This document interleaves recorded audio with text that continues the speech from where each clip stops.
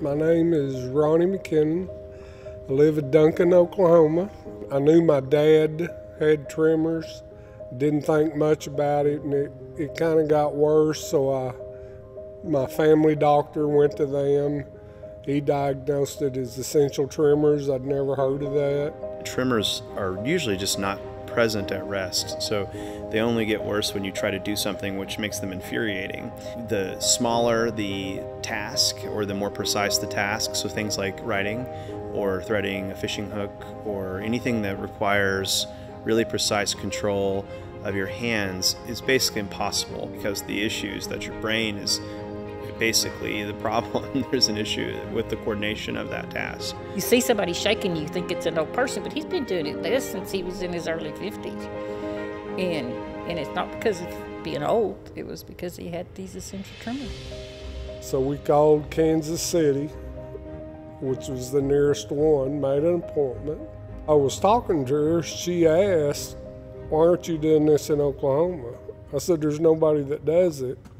And she said, "They're going to do it."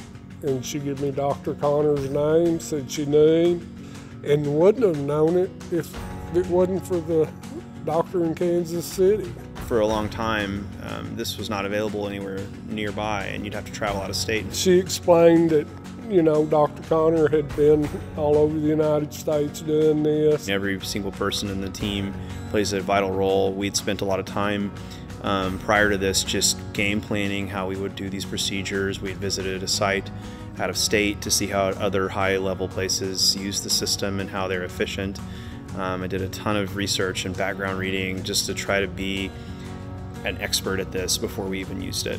Basically what the system's able to do is it utilizes ultrasound waves, which are individually harmless, but when they're grouped together and focused on a certain area, they're able to create a small, very precise spot of damage in the brain. And what that does for patients with essential tremor is that it actually severs a connection that we all have between a deep area of our brain and the thalamus to an area of our brain that we use for coordination. He's back to his younger self, maybe, because, you know, he is enjoying life so much more now. With his fishing, that's important. But I didn't realize it would be that much change that fast. I mean, to me, I just think about technology that this is great. Essential tremor is very isolating. They get embarrassed, and what a blessing to be able to take that from him and allow him to come back out. Because it can change their lives. It can change their spouse's life. So it's important to us because we want everybody else to feel what we feel. To be happy that it's taken care of, that we don't have this problem anymore. After the procedure, Ronnie's able to now do very fine motor tasks. He can thread or tie knots for fishing. That's the goal, is to try to help patients regain their quality of life and be able to do the things they want to do. I am so proud of Ronnie for trusting us and allowing us to do this procedure, as he was one of our very first ones in the state, and it's going to be a lifelong friendship.